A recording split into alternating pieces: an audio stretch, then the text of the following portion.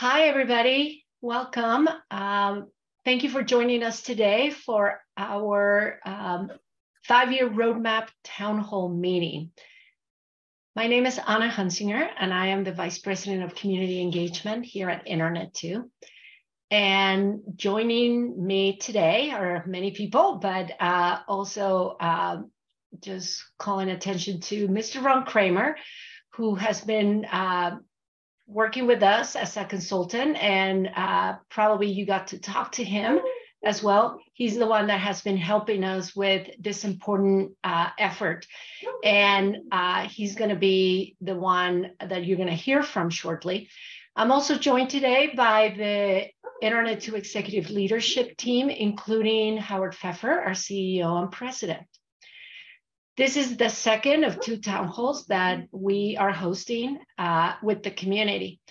And the purpose is to provide all of you with a summary of where we are and the input and feedback that we have received to date, and to tell you a little bit more about the next steps in our 5-year roadmap process.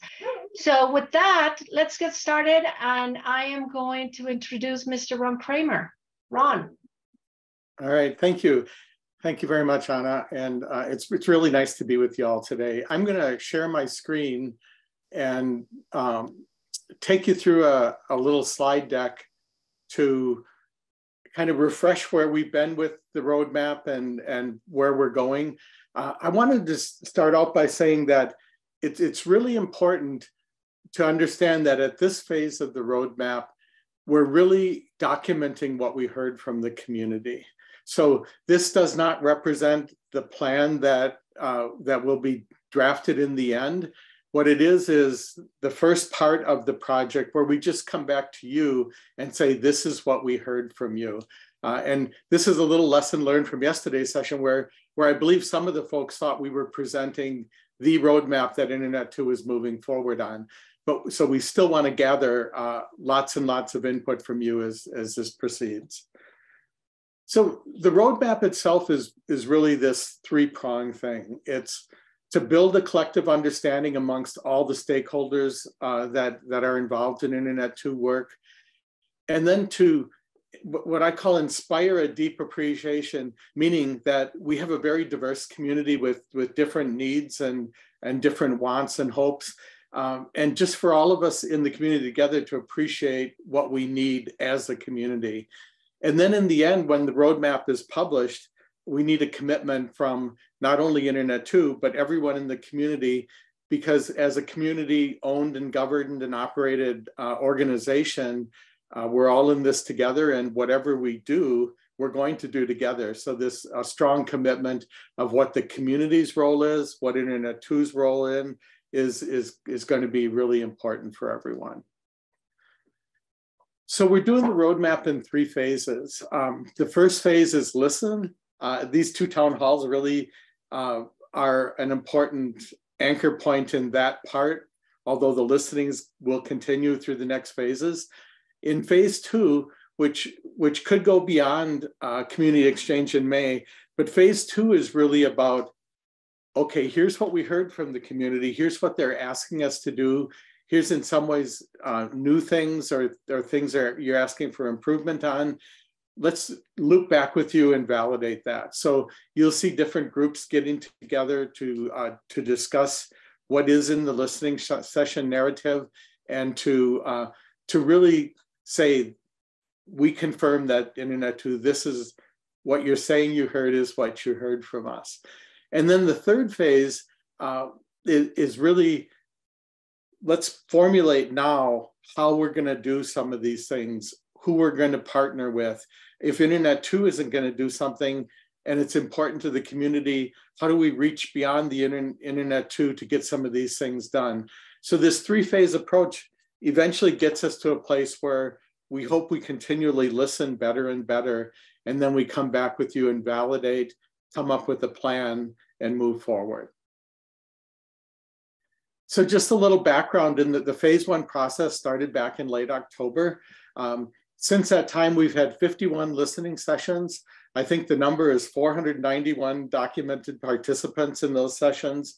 We've taken hundreds of pages of notes between myself and some of the folks from Internet2 that helped arrange the sessions.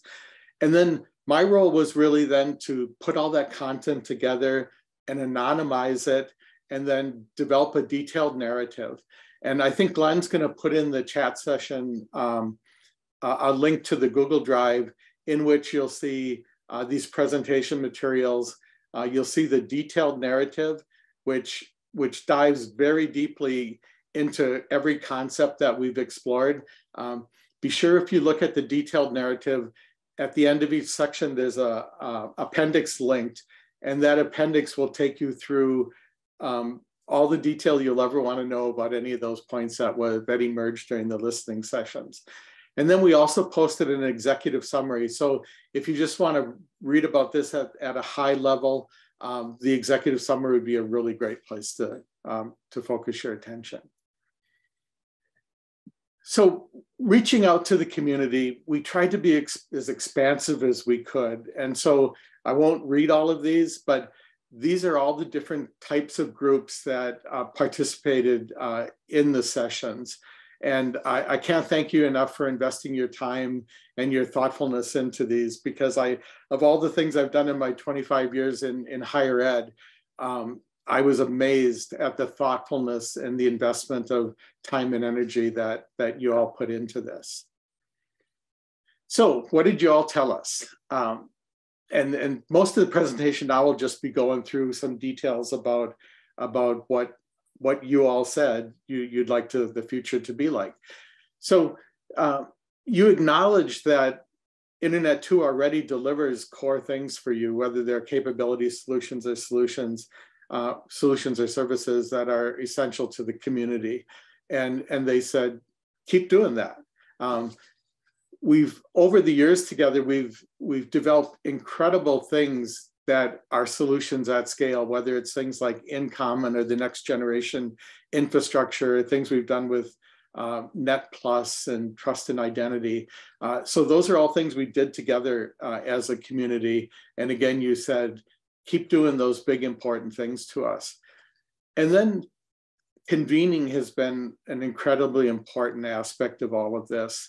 And we heard over and over again, continue to present opportunities to bring us together, whether it's on Zoom or in person, in smaller meetings and training sessions, but keep bringing us together in the areas that Internet2 specializes in.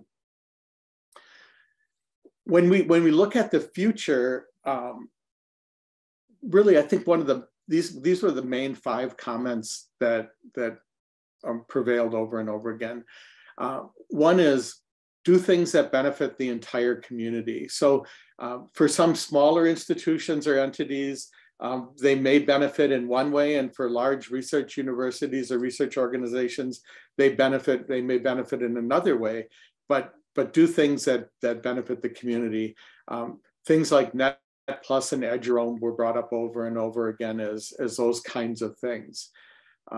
Look for specific challenges and opportunities. So and I think this really means, although at some point we're at conceptual high level areas as we start to dig through things and try to figure out what we may do, in the end, deliver specific capabilities that help. Extraordinary value came up over and over again.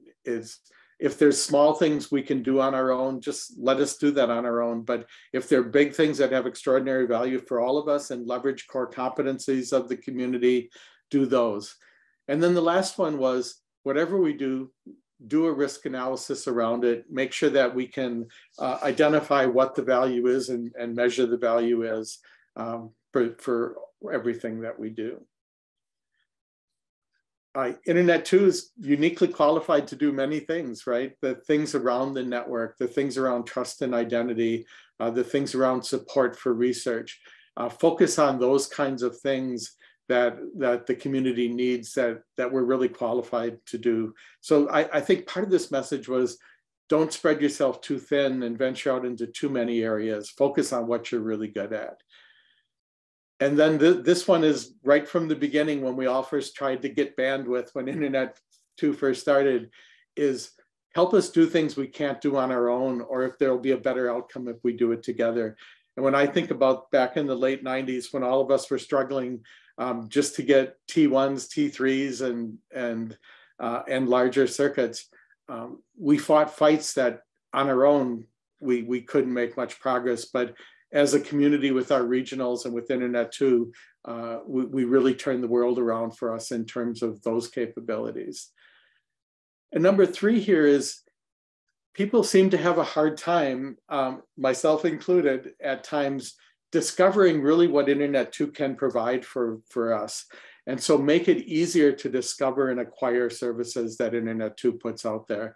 So everything from a matrix of services to a little better capability to dive deeper into what's in the website, but look closely at how do I access all the wonderful things that this community presents. And then the last one, which I mentioned on the previous slide, is whatever we do, make sure that progress and effect and impact can be measured and shared. So we all know that Internet2 consists of many different entities. And we talk a lot about membership, but I think going forward, what the community is saying, focus on who's being served rather than who is a member. I think many of you might know that we have hundreds of people, of organizations that pay membership fees, but we literally serve millions of people outside that area in the community access program, in eduroam users, in Net Plus users, and so focus on who's being served. And then Internet2 is not a vendor; it is a partner, and so whatever we do, work in ways that keep us solid as a partner, and that when people look at us as Internet2, they think about a key partner of theirs in the work that they do. More and more, we all want to focus on inclusive conversations. Everyone has stuff to add to the mix. And from the smallest organizations to the largest organizations, we have really smart people with really high levels of capability. And so strive more to include everyone, and it'll help us all thrive better. And then some of the things are a little bit more complicated than a lot of us can do on our own. And so as we deploy solutions and services, make sure the community is supported well in managing and supporting those things. Initially setting up things like eduroam might not be as trivial to some organizations as it is to others that that have dozens of network engineers and trust and identity staff. And so how do we make sure that when we make things available, we're making them universally available? So a couple of the things that came out in the discussion, we formulated as grand challenges. And so a few of these are things Internet2 is already working on and have worked on, and I'll talk about those in the sections that are related directly to them in a few minutes. But these are the 3 that I would say are already in the portfolio. So continue to build more intelligence into the network, help shape the next trust and identity ecosystem, and help the community take advantage of evolving cloud and research and education capabilities. So I'm going to touch on these in a little more detail in a minute. There's these 4 other things that aren't really part of the portfolio now. We don't know that they're going to be part of the portfolio. What we do notice that the community wants to talk more about these to formulate what might happen if we ventured into these things as a community with Internet2 as a partner. So the first one is really about contracted NOC and SOC and firewall services. So for organizations that don't have the ability to do these things on their own, is there a way for us to do more of this as a community? These things on this page are going to take a lot of exploration and a lot of conversations. They're not things that are going to be done in a month or 2. They're things that are probably years worth of work. They're things that we've tried already as a community and then sometimes succeeded and sometimes failed.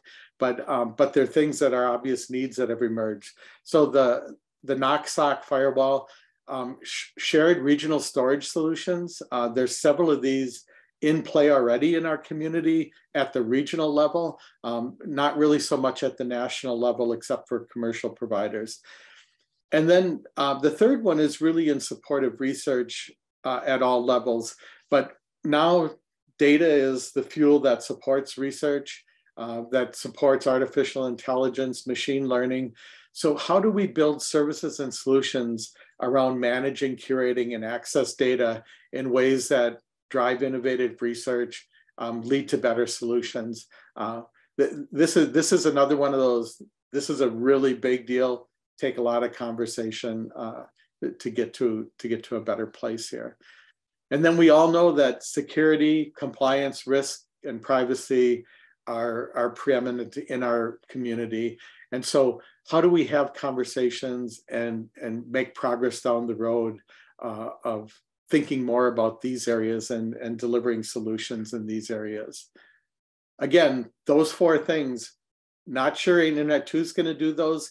In the listening sessions, they came up over and over again. So I wanted to report on them to you today.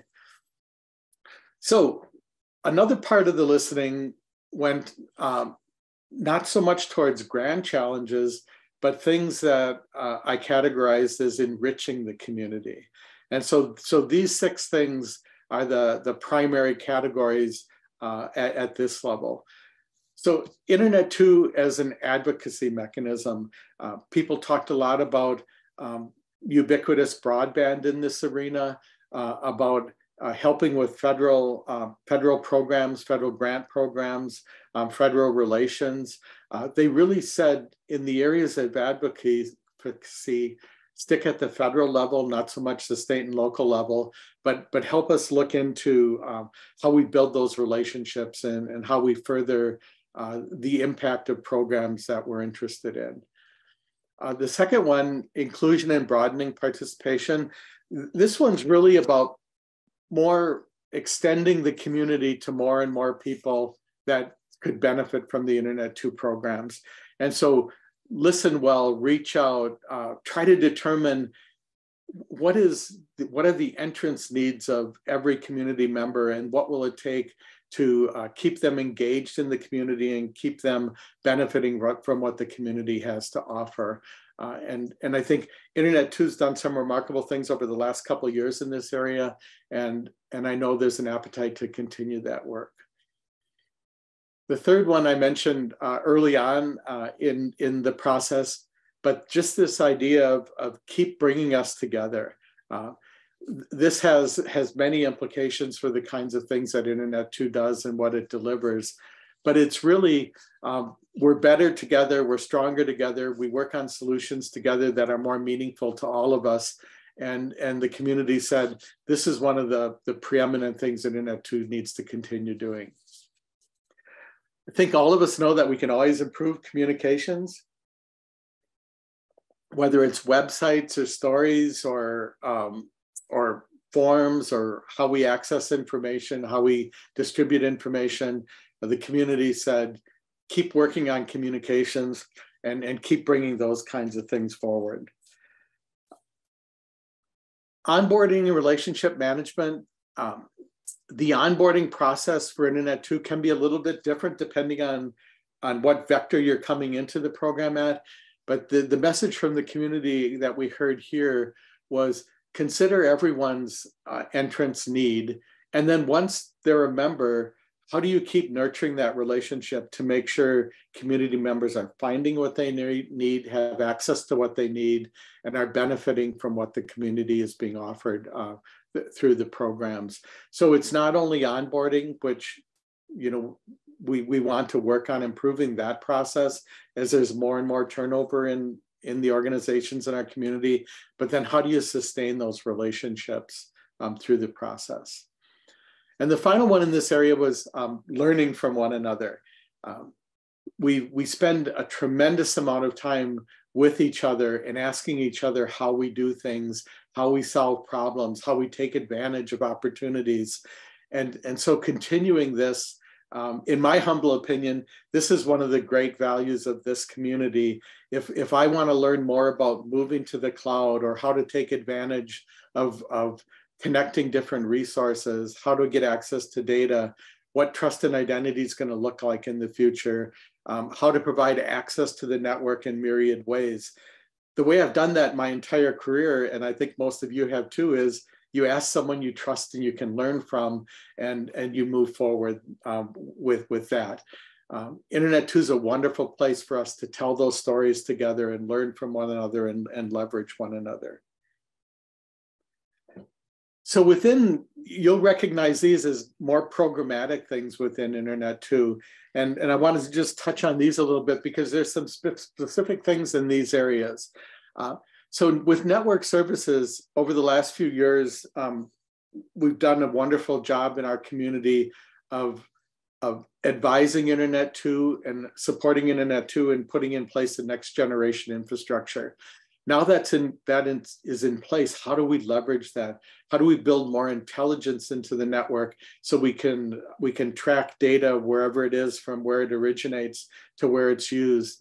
How do we identify where there might be stall points in the network, or where the network needs more capability? How do we build artificial intelligence and machine learning into the network so we're more proactive about identifying opportunities and challenges in the network? Internet2 is positioned really well to do this now with the next generation infrastructure in place, but there's a lot more to do, obviously, in this area as we move forward. And then in trust and identity services, a few years back, when we used trust and identity services, some of us would just use commercial providers or just use Internet2 tools and solutions. Now, everywhere we go, it's a mix of these commercial solutions and community design tools. And so this next generation of trust and identity in that ecosystem, it's going to take all of us getting together and talking about how do we move forward? How do we embrace this marriage of commercial solutions and community developed solutions. Also in trust and identity, the next generation of where InCommon's going to go, where Eduroam's going to go, where a lot of these services around security and identity and all the different things we hear about every day and read about in the internet of how we authorize and authenticate will be important. Net Plus services, which when I was at Notre Dame, we were involved in the first Net Plus solution. And more of those solutions are benefiting all of us. And people are asking, so how do more people get involved in Net Plus? How do we work with industry in bringing more solutions that we all want into the Net Plus portfolio? And then how do we learn about and access and drive to solutions in Net Plus that benefit all of us in new and wonderful ways? We met a lot with the regional networks. The regional networks were heavily engaged in this process because they're one of the most important partners Internet2 has, both as members and as partners, because data doesn't get from one place to another and services don't get from one place to another without a combination of international, national, regional, and local services. And so in working with the regional networks in the listening sessions, we heard a lot about help us deploy solutions to those we serve directly. Be great partners with us in advocacy and federal relations. Help us with ubiquitous broadband so we can get where everyone needs us to get in order to have a positive impact on society and research. And so the value of the regional networks and how they work with the CAP program extends Internet2 in so many ways that are profoundly impactful for the K-12 community, the healthcare community, and local governments and libraries, and just myriad ways that's impacted. And then in the area of research, this is where Internet2 started. Research is involved in so many incredible ways, not only moving more into research that needs security parameters around it, but how we leverage the cloud, how we help research entities get people ready to support them and find careers in supporting research. The RCD community was very vocal in talking with us about all the tools that they need were found within the research community at some point.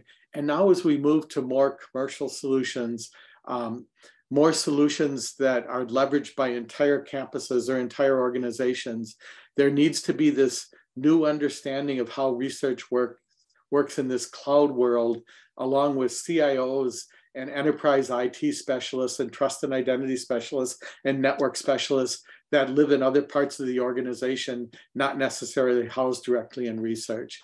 So a lot of areas there for growth and impact. And then the final area is really in advancing workforce development. In many ways, the pandemic unleashed some incredible things in terms of capability from working anywhere we are, and these massive online sessions we're now capable of doing. But we've also, this fluidity in the workforce has caused us to really sit back and think about, how do I find people? How do I keep people? How do I prepare people for the next generation of work we need them to take on? How do they see a path forward in their own organizations? And how do they feel comforted by knowing their organizations are helping them prepare from a professional development and a career-wise way? And I'm almost done. So I'm almost through this. And so think about questions you may have and where you want to take this conversation today. But so the next steps, we're asking that you do spend some time on the detailed narrative. When you jump into that, if there's just certain areas that intrigue you, I think the document is designed in a way that if you just want to read about advocacy, you can find the section on advocacy and find the appendix on advocacy, and you can focus on that. So you don't have to consume the dozens and dozens of pages. You can really reflect on what's important to you there. And if it's all important to you, boy, have at it. And you'll find many interesting things there. And then take the opportunity to verify that what we presented in this format and in the documents, we didn't miss anything. So are there things that we misinterpreted, that are missing that you thought would be there and aren't, or things that are underrepresented in those reports? That would be very helpful to us as we venture forward on the roadmap. So don't be afraid to provide input to the team, and they're ready to hear more. And then my final point here is really to think about the role of the community. One of the things I've reflected on in the last couple of years is engagement and collaboration and facilitation are all undergoing somewhat of a change in this world of more online and less in person. And maybe we'll get back to more in person, but I keep reflecting on that right from the beginning in the 90s of Internet2. Everything Internet2 was driven by the community saying, these are the needs we have. This is how we want to help. This is how we want to invest in ourselves as a community. And so I think in the coming months, more conversations about what is the role of the community in driving all this forward becomes a really essential conversation. So final thoughts, thank you for investing your time in this. Continue to provide input, and we expect we're going to keep working on this in the coming months, but we expect to really have a nice conversation at the Community Exchange in Atlanta in May, and hope you can join your colleagues there. So I'm going to stop sharing. I think Howard might want to say a few words, and we're going to get to some questions. Thanks, Ron. First, thanks, Ron, for helping us with this project for the last couple of months. Although it seems longer, but thanks again. It's certainly a significant undertaking.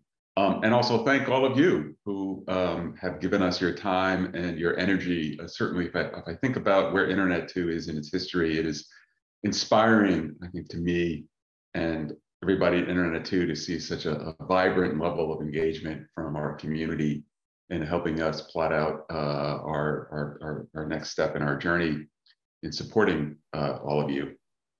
A few thoughts for me now that I've sort of seen, all the input that we've gotten to date. I think it's certainly the scope of it certainly reflects what's the nature of Internet2 as an organization. It's a very, as Ron said, diverse set of stakeholders. We are not only a convener of the community, we're also a provider of services and an operator of some core infrastructure. We're a partner with many of you in the community and in the ecosystem that serves research education.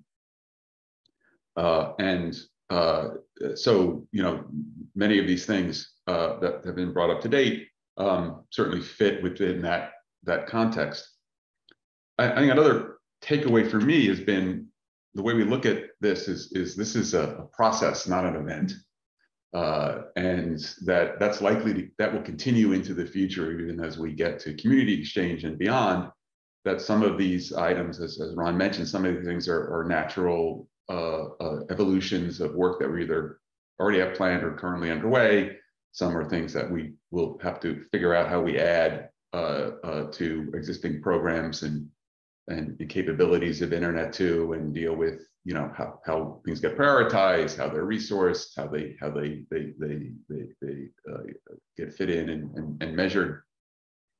And there are some like some of the grand challenges that are as we used to say, bigger than a bread box, and are at very early conceptual phases, and those will take continued discussion with the community and our partners to figure out if they are what's the best path forward for the community to take on those. And so, I look at this as a continuous sort of process with different points in time. Things will have different starting times and be different parts of the life cycle as we explore these things. And I think lastly, I think Ron mentioned this, but once you spend some time, I don't expect that everybody will do it all today, but once if you haven't done so, spend some time going through all the material and you see the full picture, shalt of all the input, it might trigger some thoughts about some things that are missing, and we certainly want to be comprehensive as we can going forward. So if there are things, don't be shy about bringing them up. I've seen a few things that I'm gonna add.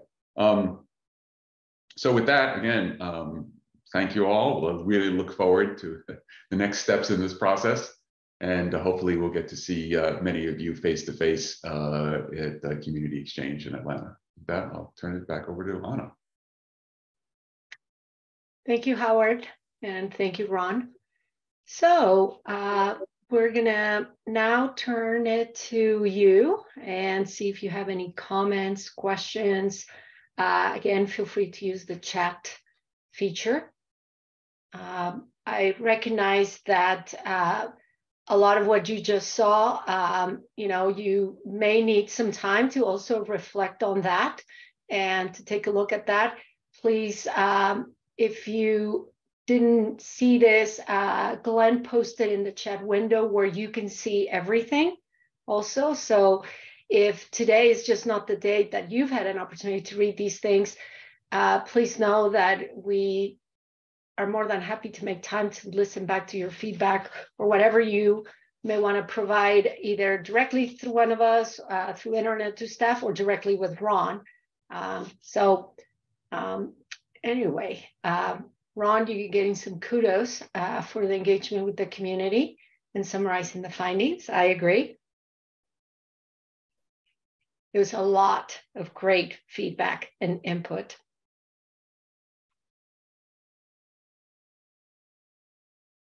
Yeah, one of the things as people are thinking, it's really hard in a meeting with so many people for everyone to jump in. So if you have something to jump in with, please do. I think the most amazing thing to me in this was how many people engaged. When I started this, I thought we're going to end up with 20 sessions and a couple hundred people providing input. And people kept on wanting to talk and kept on bringing value to the conversation. And this community should be really proud of the fact that you stepped up and let your thoughts be known. Anna, I was wondering, so we have a couple months now before community exchange. Do you or one of the other ELT members want to talk about like what you think might happen between now and then in terms of as we start to sort through everything we've learned from the community?